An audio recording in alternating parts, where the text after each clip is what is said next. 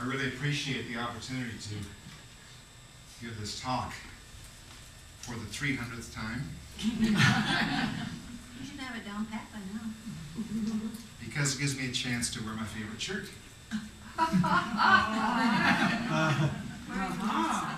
Stylish, don't you think?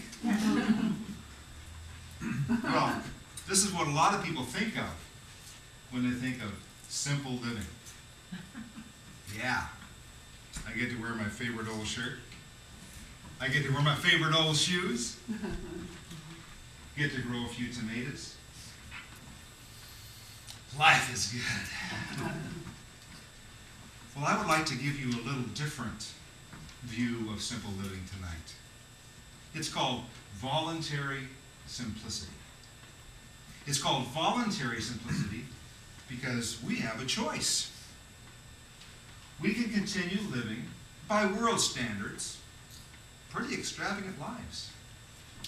Or we can choose to live more simply. In a world where 2/3 of the people live simply, involuntarily. They have no choice. Well, in case you're thinking, oh boy, this guy has come here tonight to dump guilt on me. I want to declare this room for the next hour to be a no-guilt zone. Okay? Okay. Voluntary simplicity is based on 5 life standards. And I hope you will indulge an old guy and repeat them after me as we go through them. Okay?